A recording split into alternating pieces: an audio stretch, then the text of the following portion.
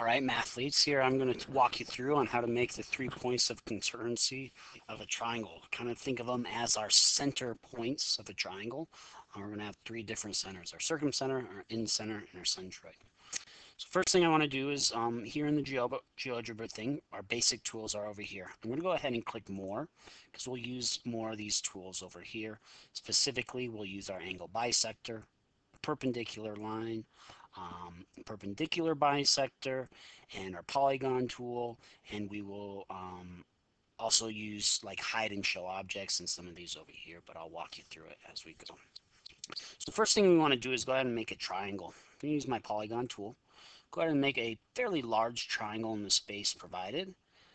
Doesn't really matter what type of triangle, but just that you have 3 points. So you got to click on your 3 points and end on the point you started with, and then it constructs your polygon.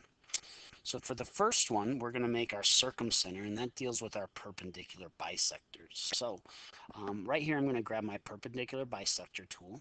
So I'm just going to need to select 2 points. So for each side, I'm going to select the 2 vertices, and then it will create my perpendicular bisector. So I did it for AB, do it for BC, and let's do it for CA. Okay.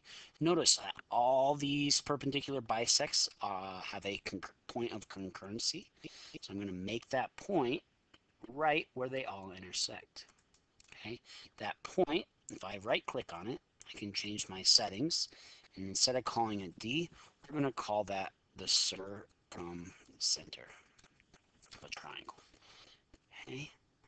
So the nice thing about a circumcenter of the triangle is that we can, that's a place at which we could draw a circle such that all 3 vertices of our triangle would intersect it. So let's go ahead and use our circle with the center tool.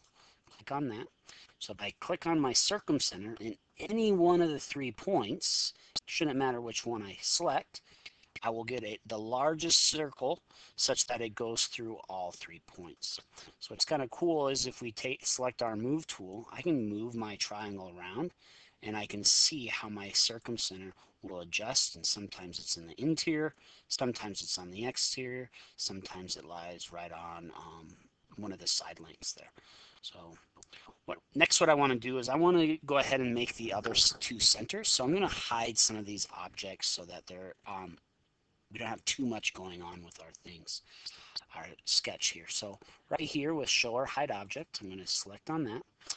What I'm going to do is I'm going to select my perpendicular bisector. So 1, 2, 3, and as long as I go ahead and select something else, I'll see that those disappear. Okay. So I'm going to just kind of move my triangle back kind of in place here. So the next thing I want to do is I want to go ahead and make my incenter. So my incenter deals with angle bisectors. So if I come down here and select my angle bisector tool, the construction, and I want to bisect my 3 angles of my triangle. So in order to do an angle bisector, you got to select the 3 points that would name your triangle. So I have B, A, C. It looks like I'm going to have to go back, and it looks like I might have hid my point C. I don't want that hidden.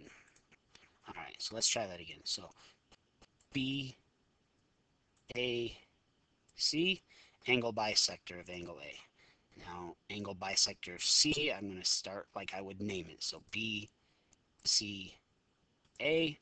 That's the other one, and now I need it from B. So if I name B, I would start with A, B, C. Notice we get a point of concurrency. So I'm going to go ahead and label that point right there.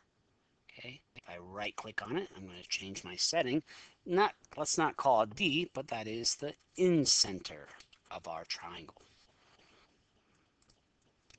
So same idea, I'm going to go ahead and get rid of those angle bisectors. So I'm going to hide objects. So everything that's hidden is going to come back up. But if I focus on my incenter, I can see my lines around it. So I select on them to get them deselected. Now they're all going to go away.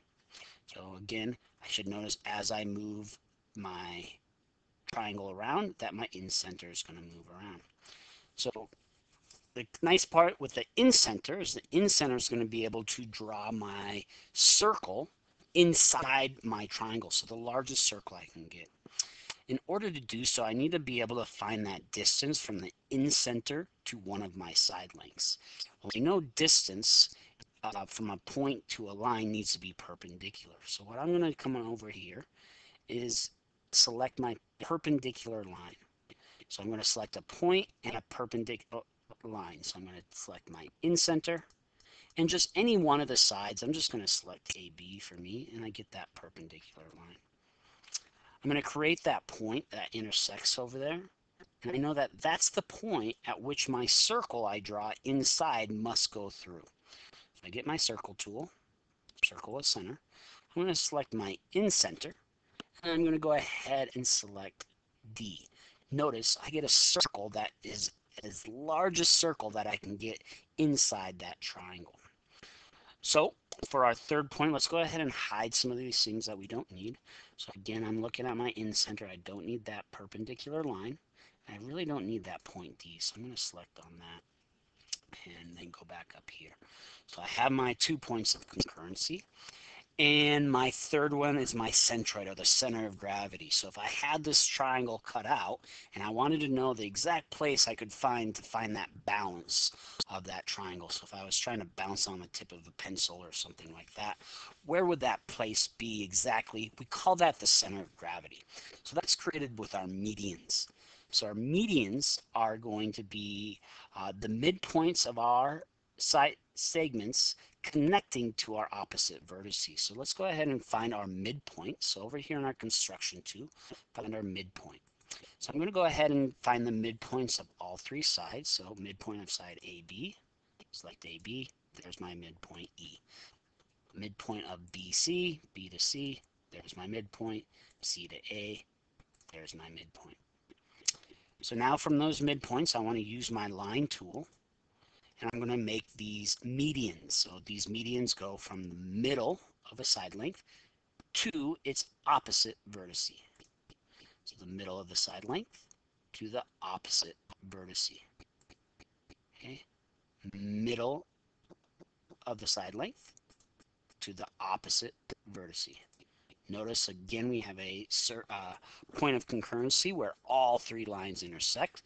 Let's go ahead and name that point. That point is here. I'm going to right click on it in settings, and I'm going to say and rename this the centroid.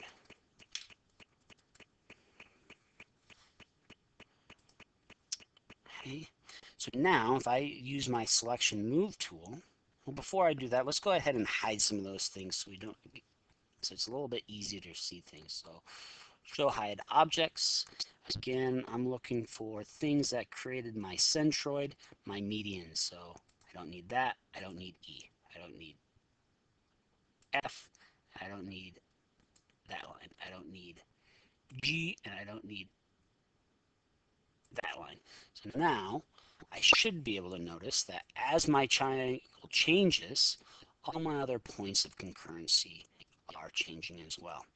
Now that you have this construction done on here, go ahead and fill out the Google form and answer some of the questions with that by moving around your points and seeing how those 3 points interact with different types of triangles. Thanks a lot.